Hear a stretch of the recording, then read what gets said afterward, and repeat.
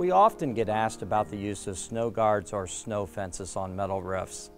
Fact is, if the sun comes out and there's a layer of snow on a metal roof, that snow will likely slide quickly at some point.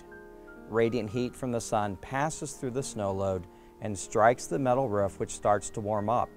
At some point, it's like snow sliding off the hood of your car once the engine warms up. It can happen very suddenly. Snow guards on a roof can slow down the sliding of the snow and cause it to come off in sections or chunks rather than one fell swoop. This can help keep from blocking doorways or damaging shrubbery or other items that are located around your home's perimeter.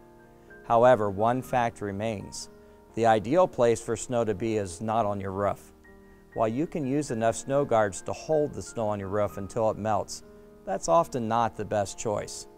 If you're buying a metal roof and you're located in snow country, talk to your contractor, even to your roofing manufacturer, to discuss your best option for protection from snow slide.